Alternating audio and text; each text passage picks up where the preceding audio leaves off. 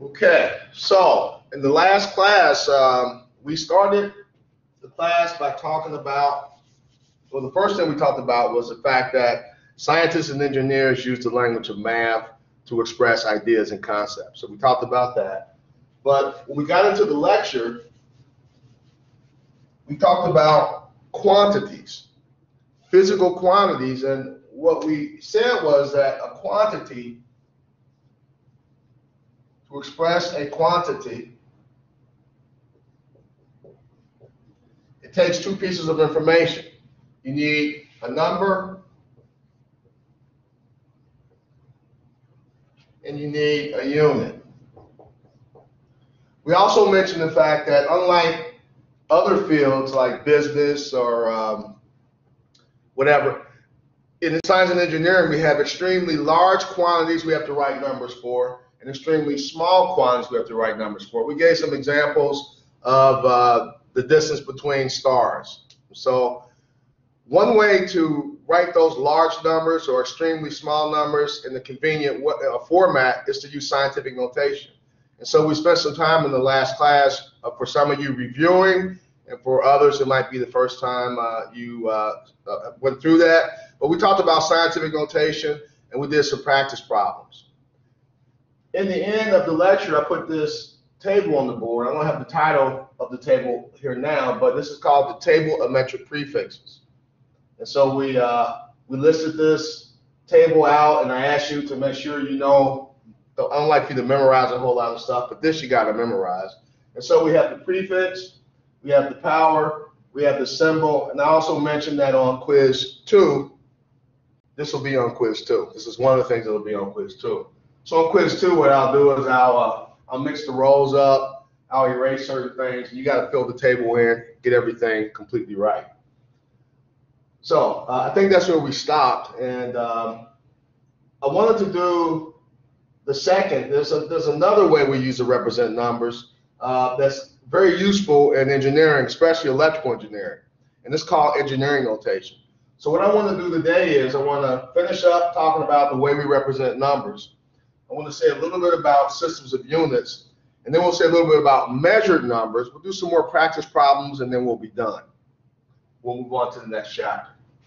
So in scientific notation, just to review, if I want to write a number in scientific notation, the way you do it is you move the decimal either to the left or to the right, and the form it will take once you get it in scientific notation, it'll look like this, where you have one decimal place to the left, or one place to the left of the decimal, and the number, the digit, cannot be a 0. It's the digits 1 through 9 inclusive. You may or may not have a number here. Then you have this power or exponent, which tells us the number of times we move the decimal either to the left or to the right, and that number will either be negative or positive, depending on if the original number was bigger than 1 or between 0 and 1. So we went through that already. So now I want to talk about engineering notation. Engineering notation.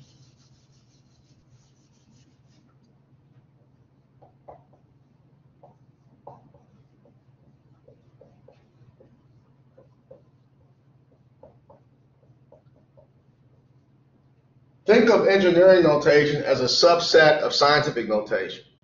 So like scientific notation, in engineering notation, you have a decimal point. You can have one place to the left of the decimal point. You may or may not have a number on the right times 10 to some power. So kind of like scientific notation with a few differences. Here's the difference. Like scientific notation, you don't want a 0 here. This needs to be between 1 and 9 inclusive. But unlike scientific notation, this right here has to be a multiple of 3. This needs to be a multiple of 3.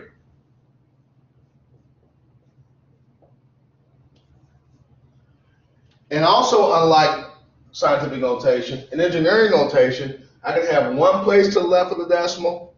I can have 2 places to the left of the decimal. Or I can have 3 places to the left of the decimal.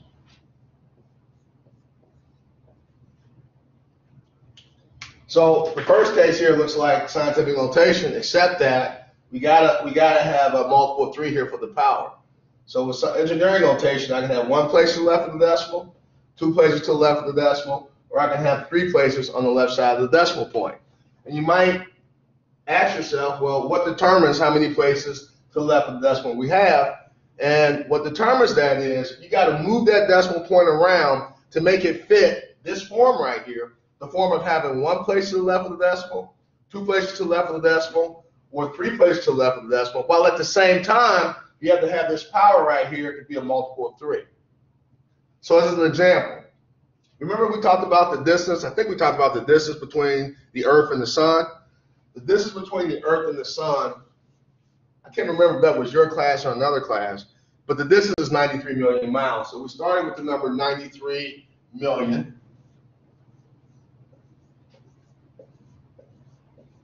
And I asked you to put that number in scientific notation. And to put it in scientific notation, you said, all right, that's easy to do. I put the decimal point right here. I move it over 1, 2, 3, 4, 5, 6, 7. And in scientific notation, I can write this as 9.3 times 10 to the 7th power. And since the original number I started with was bigger than 1, I write that as a positive 7. Had this been between 0 and 1, I would have written that as a negative 7. So putting it in scientific notation is easy. Well, if I want to put this in engineering notation, then what I got to do is, if it's the first case here, except that that's a 7. In engineering notation, you're not allowed to have a 7. The power has to be a multiple of 3. So the only way to get this to be a multiple of 3, the exponent, the only way to get it to be a multiple of 3, while at the same time maintaining the form of having 1 place to the left of the decimal, 2 places to the left of the decimal, or 3 places to the left of the decimal, what I have to do is, I started with my original number, started moving the decimal place over 7 places, I have to back it up 1. If I back it up 1, this changes from a 7 to a 6, and now it fits this form right here. I got to move that over. I got a 9, I got a 3 times 10 to the 6. So I got 2 places to the left of the decimal point, and this is a multiple of 3. So to put a number in scientific notation, 2 things you got to kind of watch. You have 1 place to the left of the decimal, 2 places to the left of the decimal, or 3 places to the left of the decimal. What determines that is I got to negotiate and move that decimal point around to make sure that while I maintain the form, I got to have the power as a multiple of 3. Now, let's say that instead of the distance between the Earth and the Sun, let's say that that 93 million, in this class we're going to talk about the fundamental units we'll talk about. There's 3 things we'll talk about. Well, there's more than 3. We'll talk about voltage, we'll talk about current, we'll talk about resistance, and next week we'll define those, and you'll know exactly what we mean by the term voltage, current, and resistance. But just assume that this is 93 million volts of electricity. 93 million volts.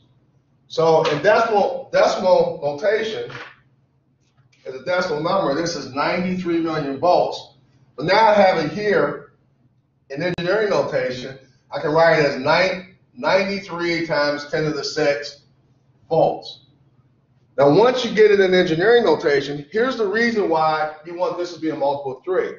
What you can now do is go over to this table, figure out what the symbol is for the power of 10, which is 10 to the 6. Well, I see that that's mega, 10 to the 6, and you can replace the power of 10 with this symbol right here, the capital M. So instead of writing 93 times 10 to the 6, what you would really write is 93. We'll replace this with the symbol for 10 to the 6. So this would be mega, and then the units would be volts. This is the way we express quantities, extremely large quantities or extremely small quantities in electrical engineering. We write it this way, engineering notation. So if you have your handout, the topic sheet, what I want you to do is have a look at the last practice problem on the page, problem number 3. I'll read it just in case you don't have your sheet. Problem number 3 says, convert problem number 1, letters A through E. Convert problem number 1 to engineering notation. Once you get it in engineering notation, they want you to replace the power of 10 with the correct prefix from the table of metric prefixes. And we're going to assume the unit, those numbers in problem number 1 don't have any units on it. It says to assume the units are volts. Assume the units are volts. So take out a sheet of paper. Again, I'll write these on the board just in case you don't have your paper. But take out your paper, and I want you to assume that all those values in problem number 1 are volts. And I want you to first write it in engineering notation. And once you get it in engineering notation, make the substitution of your power of 10 for the correct symbol. And let's practice doing it. So I'll give you a few minutes to do it. Maybe I'll just erase this, and I'll just keep that on the board. So go ahead and do that, and we'll talk about it in just a second. Excuse me. Yes, sir. So what is the question again? I can't hear you. You want to repeat your question? Yeah. I say, what is your question?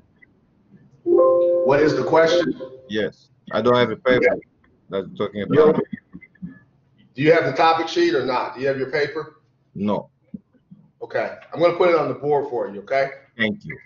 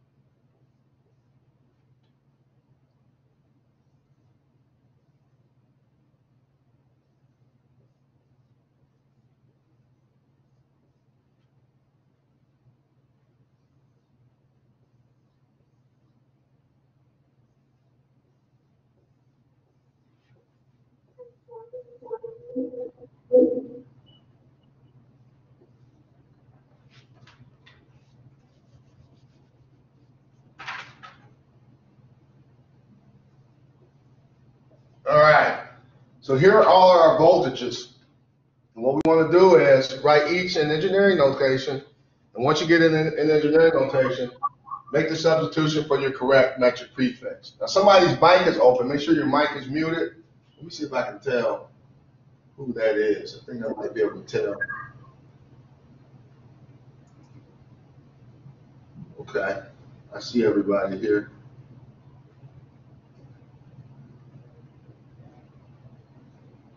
Riley. I see Riley. I have a microphone, so let me see if I can mute that. I think I can unmute it. I like this. Okay.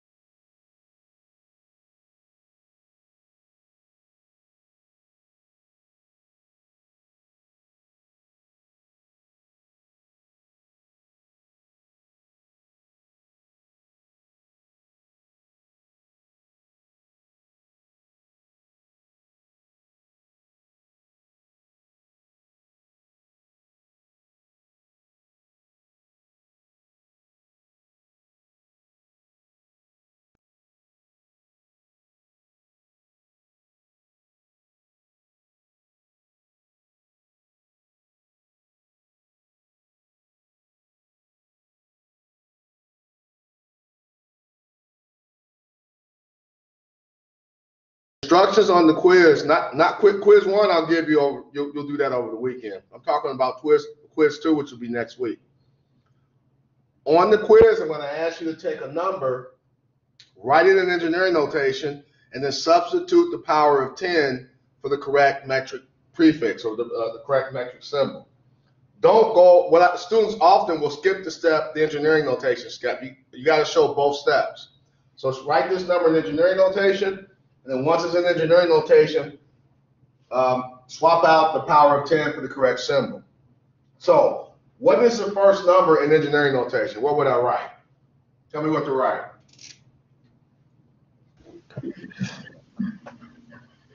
56 kilovolts. Okay, that's not engineering notation though. So it would be 56 what?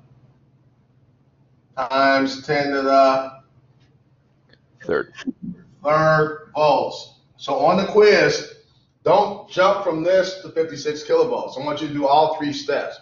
I want you to get used to writing it down, guys. That way it'll help you remember what these are, what these symbols are, and what power of 10 they relate to. So on the quiz, given this, you got to show me 2 things. You got to show this, and after that, then you replace the 10 to the third with the correct symbol, which is a lowercase k, and then I think that's Jacob. I'm not really sure, but it's 10 or 56 kilovolts. So this is the way we'd actually write it and say it, 56 kilovolts. What about this next one? Would that be 1.2 times 10 to the 6th? Exactly right. 1.2 times 10 to the 6th, and then your unit would be volts, and you write that. It'd be megavolts. Exactly right.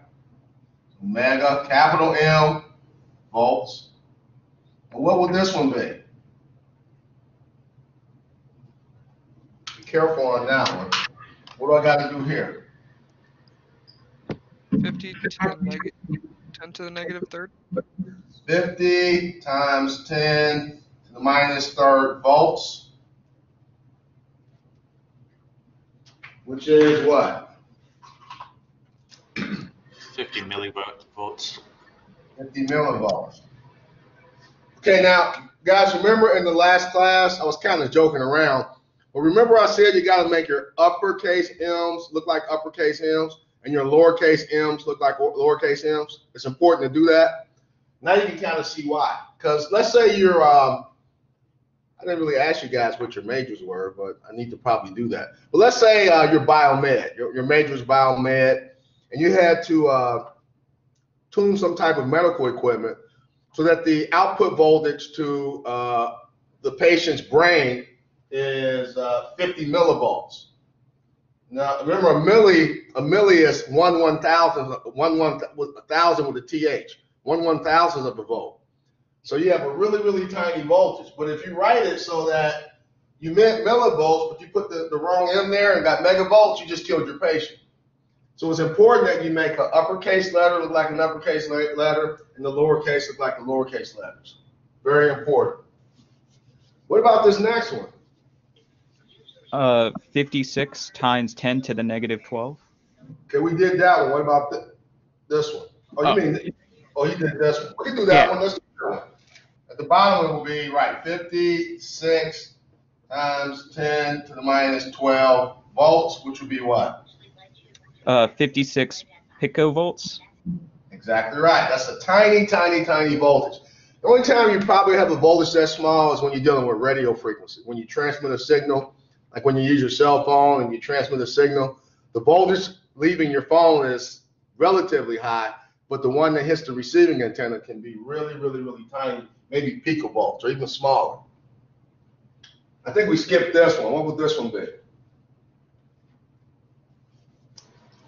472 times 10 to the negative 6. So we can go 1, 2, 3, 4, 5. 1, 2, 3. How about? Oh, yeah. 0.72 times 10 to what? Okay, it's negative third. Okay, so minus 3 volts, which would be 4.72 what?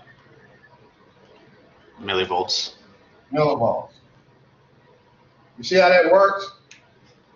So in this class, here's what we'll do.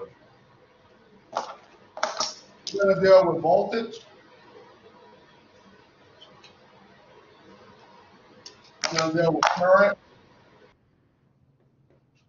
We're going to deal with resistance. And we're going to deal with something called power. Now we'll start to explain what these things are, exactly what they are next week. But each one of these quantities has a unit. The unit for voltage is a capital V. The unit for current is a capital A. The unit for resistance that's the Greek letter omega. And the unit for power is a capital W. And by the way, I don't know if I mentioned this or not, if a unit uses a capital letter as a representation, it is named after somebody. So all of these are capitalized and they're all named after somebody. It was a person named, not voltage, it was a person named Volta. There was a person, this A is for amperes. There was a person named Ampere, George Ohm, and then there was a person named Watts, James Watts. So if a symbol, if a unit is capitalized, it's named after somebody. If it's not capitalized, like a meter or a gram, then they're not named after anybody. And also, when I want to show a unit, I usually put brackets around it just to show you that this is not like a variable X or Y. This is actually a unit. So I like to put these brackets around it to represent a unit. But what I wanted to show you was that what you'll do is you might have something like, we did volts. You might have something like 3.5 milliamps of current. You wouldn't write that as 0.0035 amps. You could write it that way, but that's like going to the grocery store and something costs $1, you give the person 100 pennies. You still gave them $1, but they're not going to be very happy with you. They'd rather have the money in another form. It's kind of like that. You can write it like this, it's not wrong, but engineers like to show it this way. This is the language we use to express these physical quantities. You might have 3.5 milliamps. You might have 10 megawatts. Or you might have 15 kilo ohms. So you want to get used to expressing numbers and quantities the way that we practice here today. So we looked at engineering notation, and then from engineering notation, we use this table of metric prefixes to swap out the power of 10 to write these quantities, voltage, current, resistance, power, in ways that electrical engineers like to see. Anybody have any questions or comments over what we just did, over engineering notation? Yeah, can you show me all three steps for one of them? Which one? One of the problems we did. So you have a question over the one that we did? Yeah, just one of them. Any of them works. Just You want to do another one? yeah. Can you show me all three steps?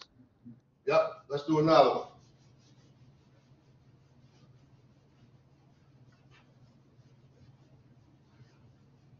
Let's do two more. All right, let's say I have, let's say I have 12,500 volts. And let's say I have 0.000000123, let's say amps. So this is voltage. This is current. And I want to write this in engineering notation. So the steps would be, well, you go ahead and do it first. I'm going to pause for a second. Go ahead and try this, and then we'll walk through the steps together. We got 12,500 volts. We got a really tiny current, 0.0000123 amps. So see what you come up with.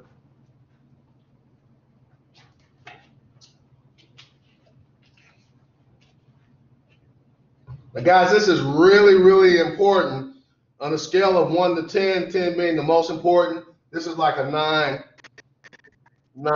between 9 and a 10. So it's important that you can do this. What I want you to do is practice doing this. And if when you come in for lab, if you need more help, actually, I might not see you for lab next week. When you come in, if you want me to give you additional work, just send me a text and I'll send you another sheet. We can practice. Your audio is like skipping out. My audio skipping out? I think we're getting feedback from Caleb Thorman. Okay, I think you are. Yeah, I think you muted, so you're sounding clearer now. Okay, thank you. Let me turn my audio down a little bit. That helps with the feedback a little, but then I have a hard time hearing you guys.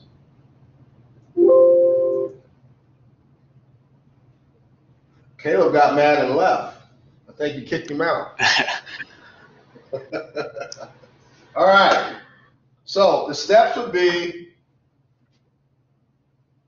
a decimal's here. I'm going to move it over 1, 2, 3. I want to stop right there. Now, if I go one more, I can write it as 1.25 times 10 to the 4th volts. But that's not right, because it's okay to have one place to the left of the decimal point, but you got to have this as a multiple of 3. So you can't show it this way. So what you got to do is back up 1. So this becomes a 3, and I'll write this as 12.5 times 10 to the 3rd, and you got to show the unit, volts. That's engineering notation. Now, once I get it in engineering notation, what symbol do I replace this 10 to the 3rd with? Okay. Okay. So the way you would say it or write it to me, if you're speaking to me, you're going to say, hey, Professor Singleton, I have 12.5 kilovolts, and there's no way in the world you should have that much voltage. If you have 12.5 kilovolts, you're dangerous. But that's what the answer is. What about this one? Now we got current. Same thing, right? I'm going to move this over how many places? 6. 1, 2, 3. That's a multiple of 3, but I can't have a 0 out front. 4, 5, 6. Okay, I can stop right there and get 1.23 times 10 to the 6 amps of current.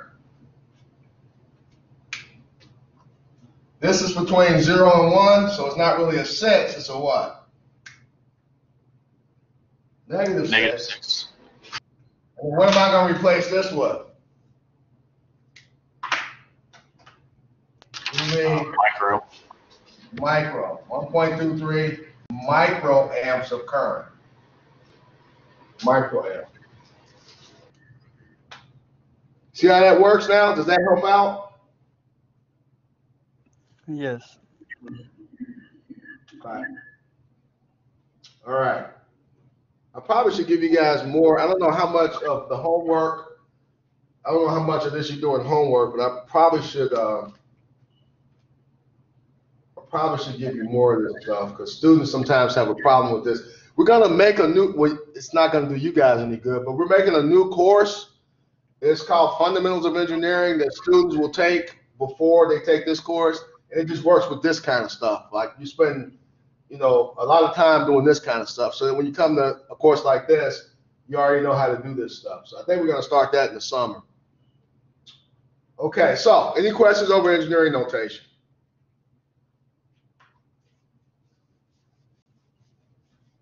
All right, well, let's kind of step back and look at what we've done so far. What we're dealing with physical quantities, and we mentioned the fact that a quantity, to express any quantity, it takes 2 pieces of information. You got to have a number and a unit, and depending on the number we have, if we have a really, really, really big number, or a really, really small number, then this number we can express in either scientific notation or engineering notation. And if you're an electrical engineer or some kind of engineer, then that engineering notation, we can replace the power of 10 with metric prefixes, and it makes talking about these quantities a little easier. So instead of saying 93 million volts, we can say 93 megavolts, and it makes more sense. Okay? Now let's deal with this part. I want to deal with units, systems of units. Somebody is unmuted, so I'm going to, I can mute you guys. I just learned how to do that. All right, I just muted Riley. That's a lot of power I have here. I can mute you. I can kick you out of the session. I like that. Just a touch of a button, you're gone. So if you guys piss me off, I'm gonna terminate you. I can just press a button and you're out of here.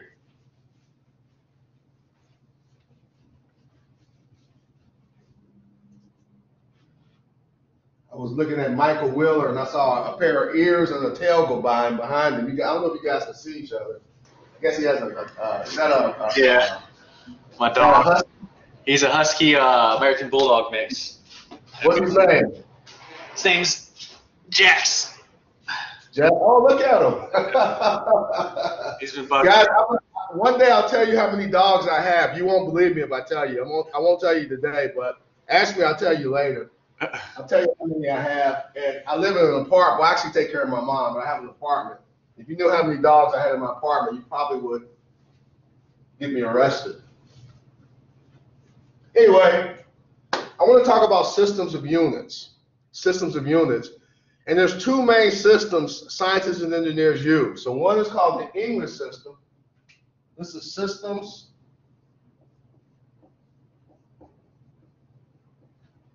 of units.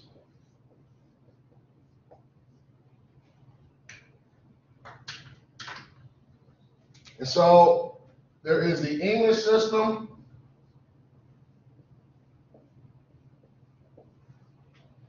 And then there is the metric system. So these are the two main systems. Now, actually, we break the metric system down to what we call subsystems. There's three subsystems in the metric system. So in the metric system, there is the subsystem called CGS. There's the one called MKS. And then there's one called SI.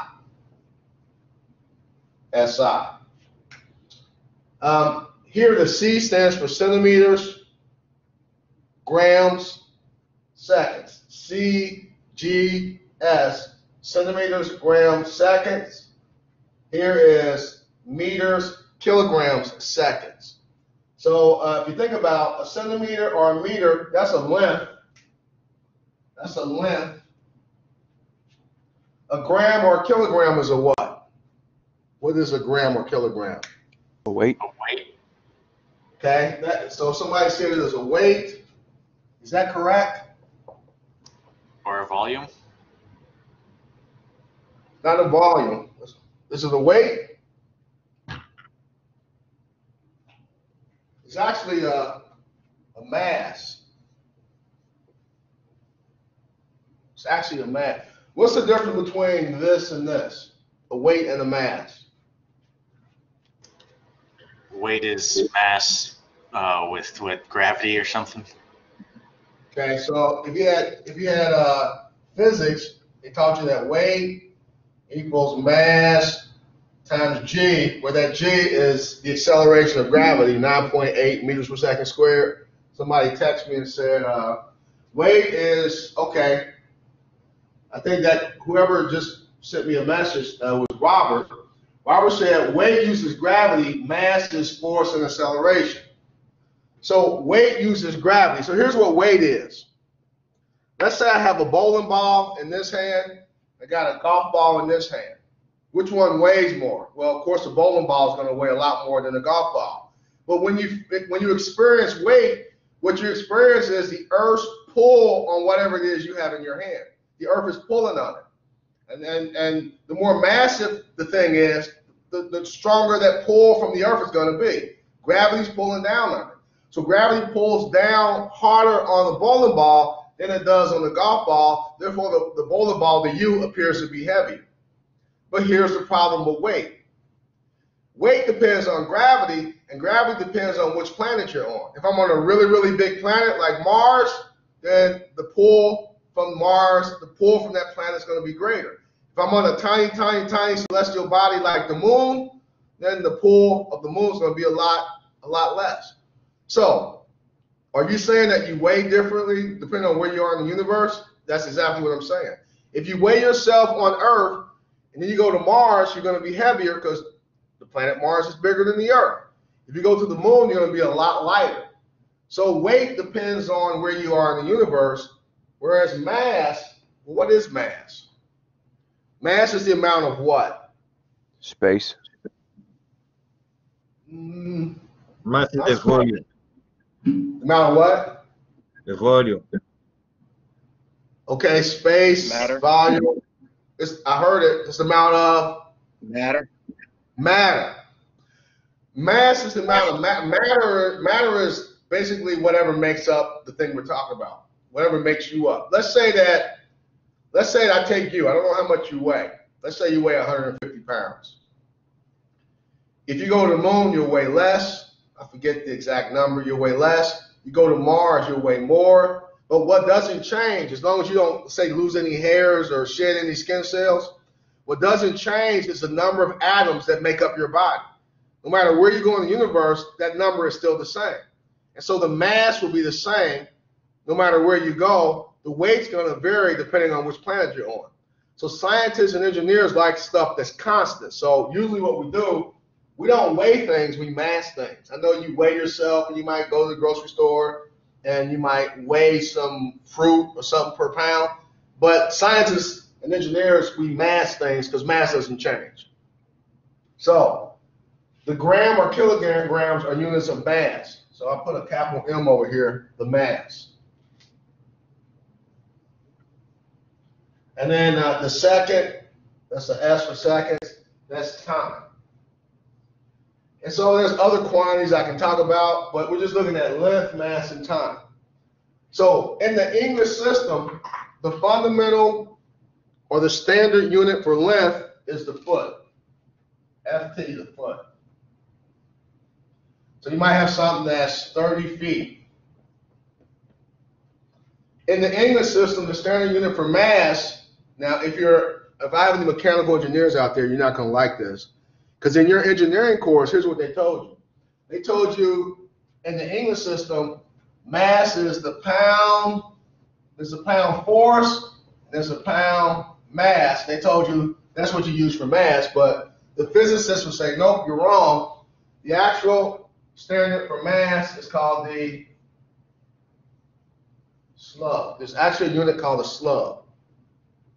And for time, it's the second. Now we have other units we can use for length, like I can say inches, I can say miles, right? But the standard we use is the foot. The standard we use for mass is the slug, and the standard we use for time is the second in the English system. Over here under the metric system, we got to talk about that a little bit. Because it depends on which subsystem you're in. Now you might wonder, you say, well, why do we got to have these subsystems? What's up with that, these three subsystems? Well, we got the CGS system, or subsystem. We got the MKS subsystem. Now, just in case you don't know, a centimeter is way smaller than a meter. A centimeter is about like this big, and a meter is about this big. It takes 100 centimeters to make 1 meter. So what scientists do, if they're measuring something really, really, really tiny, maybe the size of an amoeba or a flea, they're going to be in this system, CGS. If they're measuring something larger, like maybe the distance from the Earth to the Sun, they're going to use the MKS system. So in the CGS system, the standard unit for length is, of course, the centimeter. The standard unit for mass is, of course, the gram. And the standard unit for time is, of course, the second. In the MKS subsystem, the standard unit of length is the meter, lowercase m. The standard unit for mass would be not the gram, but the kilogram. And now you know the kilo is 10 to the third, that's 1,000. So the kilogram is 1,000 grams, so this would be a kg. And the standard unit for time is the second. And then there's this weird one right here, the SI system. And what that is called the International System of Units. The International System of Units. Now, if you want to know why is it IS for International System of Units, it's because I think it comes from a French word. Anybody speak French? Nobody speaks French. I say yes, Somebody. I say yes, I do. You speak French? Yes, I do. Okay. Is it System International? I think in French they reverse this, right? The International System of Units, they call it System International or something like that. Okay. But here's what's important. In the SI system, the standard unit of length is the meter. The standard unit for mass is the kilogram. And the standard unit for time is the second in the SI system. Now, let me pause for a second. Is there anything anybody wants to ask me? I'll wait. Why are they the same? Yeah. If you notice, it looks like the MKS and the SI are exactly the same. Meter, meter, kg, kg, second, second. Well, actually, they're not the same. There's another fundamental quantity I'm leaving off. Temperature. Temperature. If I put that in the table over here, temp. If I'm in the English system, we use something called Fahrenheit. So it'll be degrees Fahrenheit. I don't know if you can see this in the camera or not, but degrees F. And if I'm over here in the metric system, CGS or MKS is degrees Celsius. So degrees Celsius. Degrees Celsius. But over here in the SI system, it's neither one of those. Anybody know what it is? Kelvin. Kelvin. Kelvin. This Kelvin is it's not degrees Kelvin, it's just Kelvin. And that's what we call in physics or chemistry an absolute temperature. An absolute temperature. It's an absolute scale. These right here, degrees C and degrees F, they're kind of relative scales. But this is an absolute scale. And so it looks like MKS and SI are the same. And for all practical purposes, they are until we get to temperature. And when we deal with temperature, they're different. Kelvin, and then we have a Celsius or centigrade. So they are different. So you don't have to really memorize this stuff, but later on, like when we talk about, we'll talk about in this class, you'll learn about magnetism. You'll learn about a little bit about radio frequency. We'll talk about that. That's when this stuff comes up, and you want to be familiar with it, but don't try to memorize any of this stuff.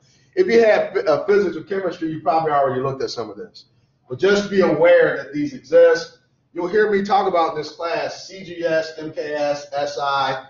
We don't really use this one a whole lot. Scientists kind of got away from that, and they tend to use more over here on the metric side. But you should know anyway, just from living. You know, the foot and Fahrenheit, you probably know. Notice time and all the systems are the same. Time and all the systems are the same, which is kind of interesting. It's because we live, before Einstein, the big dude before Einstein was a guy called Sir Isaac Newton. Anybody remember Newton? What was he famous for? Newton.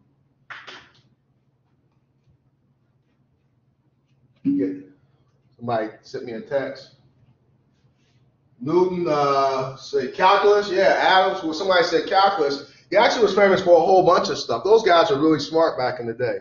So Newton gave us the calculus is kind of interesting because what happened there was mainly he's known for laws of gravity and then laws of motion. There's three. If you study physics, Newton's laws of motion, there's three of them. But also he did some work in optics. So here's the cool part. Imagine I give you a problem, an engineering problem or a physics problem or some kind of science problem. Imagine I give you a problem and I say, all right, I want you to go do this and don't come back here till you solve it. But the math to solve that problem wasn't invented yet. You wouldn't know what to do. Newton was trying to solve a physics problem, and the math hadn't been invented yet, so he first invented calculus to solve a problem. That's pretty smart. Now, we say Newton, but there was other people working on the calculus, but he was a big part of inventing calculus. So, but the reason I brought that up is when they divide physics, they call something called, they basically have three dividing points in physics. There's Aristotle, who was a philosopher, and then there was Newton, and then there's Einstein. And then for Newton, there was a fundamental constant. The thing that was the same is what I mean. But when I say fundamental constant, it's the thing that's the same everywhere in the universe. For Newton, it was time, T-I-M. So we use seconds here. And Einstein came in, he came up with this idea of relativity, the theory of relativity. And Einstein said, no, Mr. Newton, you're wrong. Time actually can change depending on how fast you're going. And I don't want to get into the physics of that, but what we learned is, and we know for sure that time is not, it seems to be constant, but it isn't. Time depends on speed. Einstein said the thing that's constant no matter where you are in the universe is the speed of light. And so, but you see, the second here is the same no matter what system we're in. I don't know where the physics stuff came from, but it's interesting if you think about it. So, all right, guys, I got, here's the units part. We got a quantity, the number, which we can express if I have a big number or a small number. We can express it in engineering notation or scientific notation. We can do our substitution of the power of 10 with the correct symbol if I know the metric prefix. And then the unit will be probably not an English unit, more one of the units from the CGS, MKS, or SI subsystem from the metric system. There's one more thing I want to talk about. Nathan, question? Would we expect to see this on quiz 2? Well, no, I'm not, because I don't really like to memorize a whole lot of stuff. I really don't. I want you to use it so much that you just know it. And this is something I think as we go through the course, you'll see me use these units and you'll get used to seeing it. So I'm not going to put this on the quiz and say, all right, Nate, give me the units and the CGA. I'm not going to do that. I'm not going to do that on the quiz. Okay, so this you'll just hear me talk about it in the class. I want you to have some reference point when I use these terms. Now, I want to talk about one more thing. I got like 5 minutes left. I want to talk about measured numbers. Measured numbers. I'm going to go through this kind of fast. So what I'll do is I'll go through it quickly. And then if you have any questions, because I don't know if anybody has a class after this or not, but if you have any questions, you can ask me. I'll stay around after class. I want to get through the whole topic sheet. So the last thing I want to say is about measured numbers.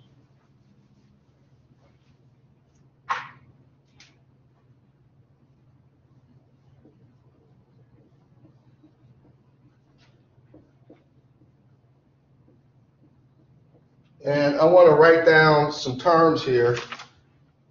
Okay, I'm going to write down, actually I'll just write down 2 of these. So we got accuracy, and we got precision. But if you don't have a sheet, what's also on the sheet is significant, digit, and error. So under measured numbers, there's 4 terms: significant digit, error, accuracy, and precision. And the reason I didn't write these 2 down is because of the 4 listed, these are the most important right here. So I'm going to quickly talk about these 2, and then I want to jump down to this to make sure you have an accurate definition on what I mean by accuracy in this class. When you go to another class, that might mean something else. But when we use the term accuracy in this class, I want you to know what we mean. And when we use the term precision in this class, I want you to know what we mean, or what I mean. So now, if I have any chemists out there, and see, I've been teaching here since 2013, I had 2 full-blown chemists in my class over the years, 2 chemists. And if you had chemistry, you dealt with something called significant digits or significant figures. sig figs for short. And you know, if you had all that stuff, that you can spend a whole day talking about what you need to do if you multiply to get the correct number of sig figs, what you got to do if you, it's a lot. I'm going to simplify it greatly, because what I mean by a significant digit or significant number is any number of a measurement that you're sure about. Now, we're talking about measured numbers, so let's start by defining what we mean. What is a measured number? Well, it's exactly what you think it is. A measured number is any quantity you get by using some instrument to get the number. A measured number is any quantity you get by using some kind of an instrument to get the number. So if you use a ruler to measure length, the number you get is a measured number. If you use the mass, if you use a balance to get the mass, then that's a measured number. If you come into the lab and you use one of the meters to get the voltage or the current or the resistance, then that's a measured number. So that's what we mean by measured numbers. In this class, now this isn't chemistry, but in this class, a significant digit is the number of a measured number that you're sure about, the digit that you're sure about. Well, what are you talking about, Singleton? Well, let me show you. Let's say I gave you something to measure, like, I said, all right, student, measure this line. Measure this. How long is that line? So what you'll do is you'll go get some kind of instrument like a ruler, and you'll measure it.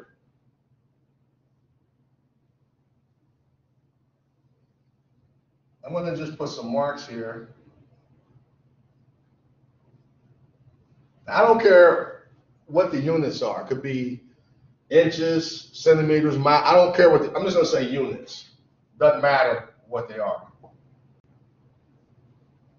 So if I measure this line, the only number I'm sure about is right here. This part right here. 1, 2, 3. It's going to be 3 point. Now, anything other than that 3 is just a guess. Abdul, you might say, all right, that looks like about 3.25.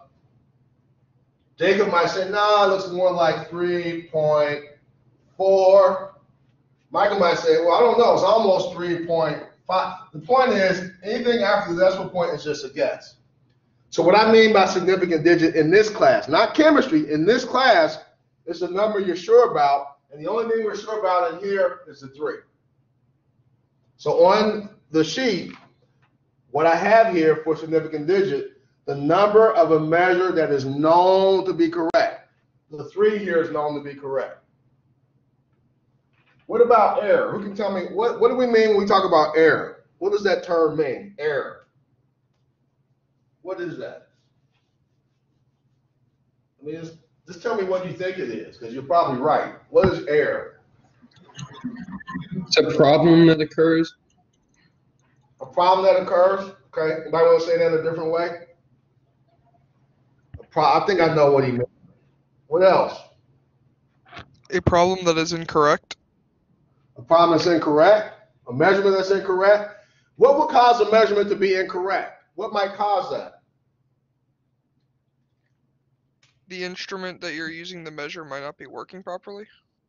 Exactly. So, for example, now I have a physics background, if you haven't noticed, and they always taught me when I was in physics school is when you measure a length, like what I just showed you, when you measure the length of something with a meter stick, never start your measurement right here. Why would I not want to start my measurement at the end of the meter stick? Why not? Because that's not 0. It's not 0, and even if the 0 is there, a lot of times students and teachers, like when I was teaching physics, I would take my ruler and I use it. I hit students with it. I bang it on the table on the floor. And so what happens is you wear that down a little bit. So it might wear off a millimeter or something. So now you're off with your measurement. So there's might be something wrong with the thing you're using to measure with, which means that error can come from the instrument. Where else might error come from? Where else might it come from? User error? User error. there could be error, something wrong with the instrument, or could be something wrong with the way you looked at it. So error comes from the instrument itself or from the user. Okay? Now, what I really want to go out on, I'm out of time, so I'm over. If you guys got to sign off, that's fine. But I want to define quickly, I'll do this real quick, accuracy and precision. The lay people, just the average person, they think they use these terms to mean the same thing. He's not precise, he's not accurate. But in this class, in engineering, they have very specific meanings. Very specific meanings. And the easiest way to understand it is using this example I'm going to show you of a bullseye or target. So let's say I got a target, and here's the bullseye. And I got the rings around the target like a dartboard. Now, what the target represents is measured numbers. If you hit the bullseye, then your measurement is perfect. If you hit off to the side, well, it's a good measurement, but it's not as good as hitting the bullseye. And the further away you are from the bullseye, the worse your measurement.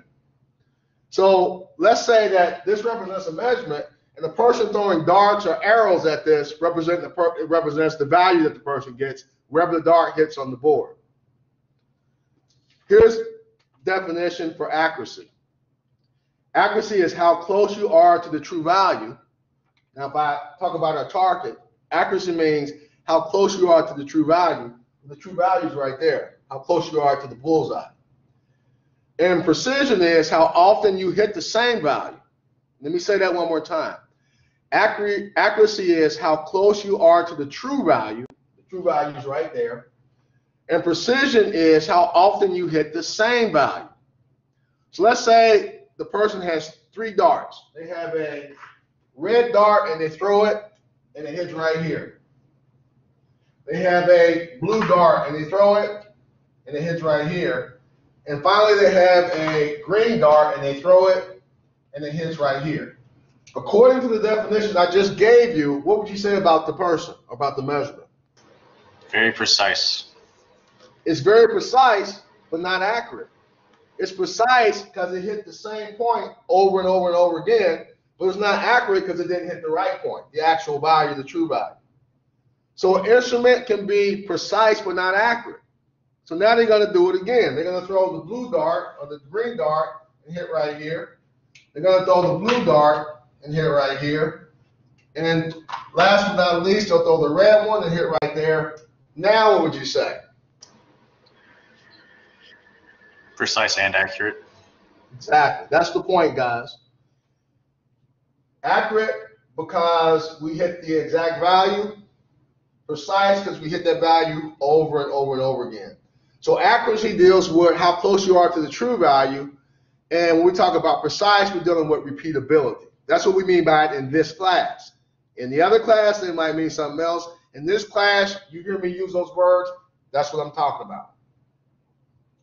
Guys, thank you for hanging in there with me. I know I went over a little bit. I'm going to stick around in case anybody has any questions or comments. But have a safe weekend. We just went through the material for the first chapter in the book, and I realized the book isn't in the bookstore yet. I don't know if I sent you a link to, I can't remember if it was your class or another class. If you don't have a book to read, send me a text, and I can send you a link to I got an electronic copy I can share with you. You want to get your own copy of the book, because what I have is the 9th edition, and you need the 10th, but the reading is the same in both of them. I want you to be able to read over the weekend. Keep up with the reading. So we just finished chapter 1. Next week, we'll go on to chapter 2. Chapter 2 deals with the nature of voltage, current, and resistance. And after we get done with that chapter, you'll know exactly what we mean by voltage. You'll know exactly what we mean by resistance, and you'll know exactly what we mean by current. You might think you know, but you probably don't. I don't know, you might. Have a great weekend. Stay safe. I'll stick around in case anybody has any questions for me. And other than that, guys, I'll see you on Monday. I got a question. Yeah, sure. All right. Go ahead. Ready? Yeah, I missed my first class, So I don't know if we are we gonna use the book or online book, or are supposed to buy a book. I know nothing about it. You missed the first class? Yes, I Okay. Yeah, you want to buy a book. The book is listed on the syllabus. And what I can do is send you a link to a book that I have. It's a book that we use, but it's an older version of it. But yeah, you want to go ahead and buy the book. Now, somebody told me the bookstore was sold out, or they don't have them in yet. I don't know. They may have them now, but there is a book for the class. There's actually two books. There's a textbook and there's a lab manual, and you need both of those. Okay, can you send me a link, please? Yeah, I can send you the link. Send me a text. You probably is that Abdul? Is it? It's Riley. Riley. Okay. So Riley, there's a video. You can actually, I recorded the first lecture. So if you missed that, you can go to Blackboard and the video's there. If you have any trouble, Okay.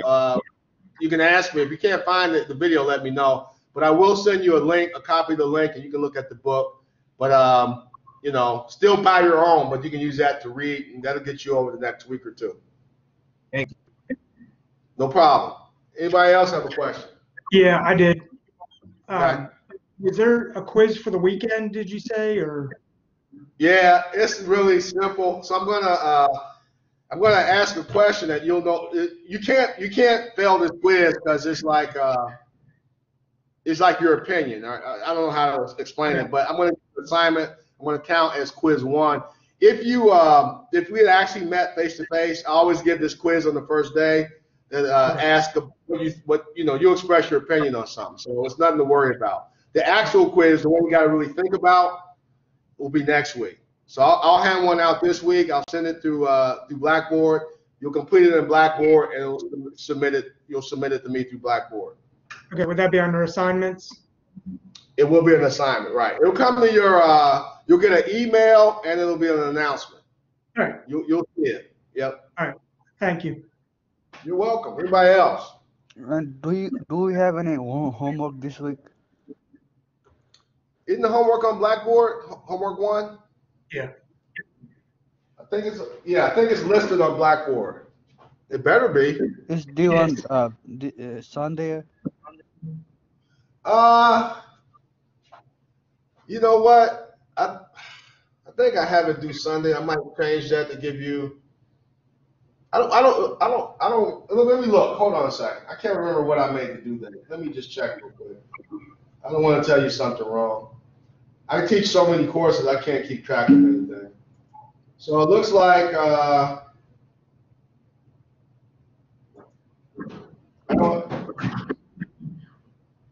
have it due on January 26th. January 26th. So I think that's plenty of time. Did you get that? Yeah. All right. Well, guys, if you don't have any more questions, I will see you later. How many dogs do you have? I knew somebody was going to ask me that. Well, I'm down to 8. I started off with 11. I'm down to 8, and the more interesting story is how I ended up with so many dogs. So I'll tell you that later. All right. Over the wall. See you, Ron. Yeah.